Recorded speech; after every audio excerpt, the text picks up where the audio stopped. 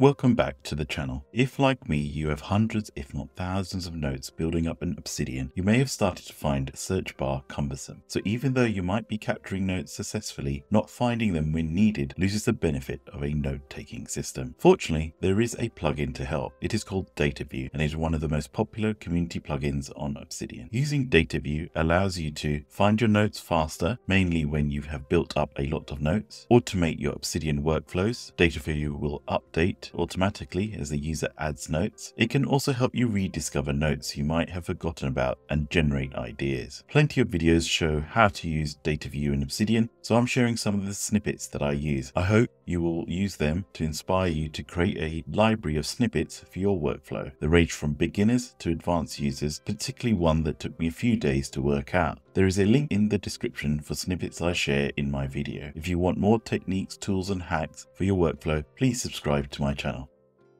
The most common Dataview I use lists the last notes I've changed. Dataview sits on my main Obsidian dashboard and allows me to access to the last notes I was working on or new notes that have come into the vault. Once you have installed Dataview, type the following into a note. The first line tells Obsidian to use the Dataview plugin. The second line, list, tells the plugin how to display the result. The third line, from, tells the plugin which folder to use. It will look at the whole vault if you leave it empty. The fourth line, sort, tells the plugin how to sort the results. The fifth line, limit, tells the plugin how many rows to display. The final line tells the plugin there is no more code to process. When the user opens a note, it will generate the results. Let's see it in action. If you activate live preview, it will generate on the fly. Switching between source mode and reading mode activates the results. Dataview has a range of parameters to try out and to optimize your results, but the best results I have found are when combining with other plugins. Let's have a look. I use Kindle Highlight plugin to list highlights I have made in Kindle books and track the books that I've been reading. Let's look at the snippet. In this one, I'm creating a table with different column names. I'm using the Kindle Highlight property as the column names I want and renaming them to what I want to display. The from part tells Dataview to look in a specific folder. I've sorted it by when I last added highlights and limited it to 5 books. Let's see it in action. Another feature of Dataview is you can add images to it. If I add another column called book image URL, it contains an image link to retrieve the book cover. This snippet shows how you can use Dataview with plugins. Let's see how we can start incorporating it in our workflow.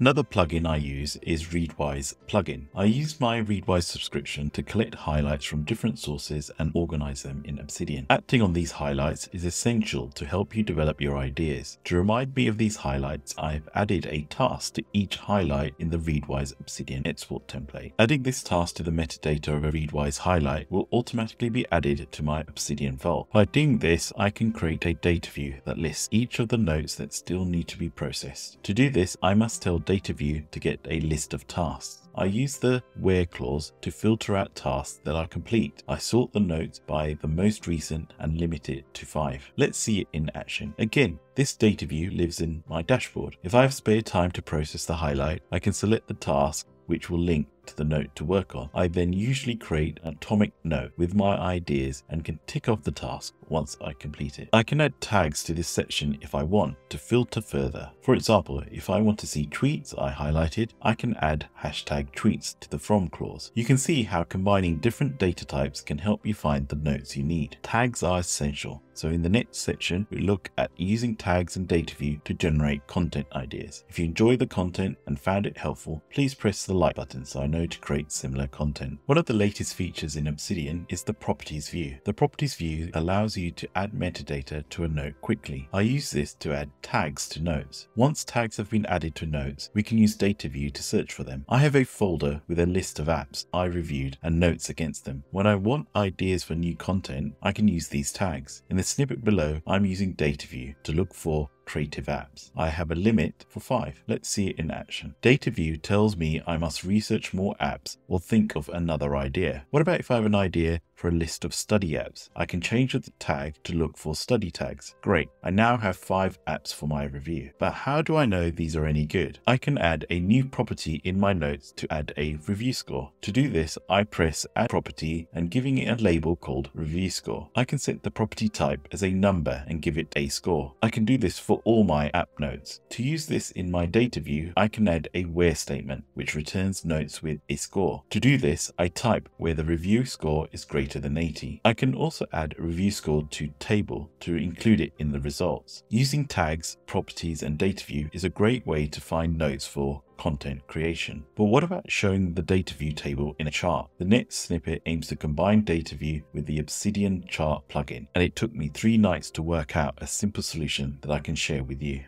I wanted to create a data view that looked at the tags I was researching to highlight topics I needed to further research. To do this, we can use 2 more features of data view, flatten and group by. Flatten helps us break up tags into individual tags. Length gives us a count of notes with those tags. Group by aggregates those counts into individual tags. I combined this table with Obsidian chart to show a bar graph of this data. Things got tricky as I had to use DataView JavaScript to combine the data view I created with Obsidian chart. To run DataView JavaScript, you need to activate it on the DataView settings. Users need to activate enabling JavaScript queries and enabling inline JavaScript query options. Let's have a look at the code. My JavaScript abilities are limited, so I pass the code I used for my data view into the DV query and map the relevant columns. If you have Obsidian Charts plugin installed, it will generate the bar chart. Users can customize charts thanks to the Obsidian Charts plugin, and documentation on the website provides you with many options to play around with.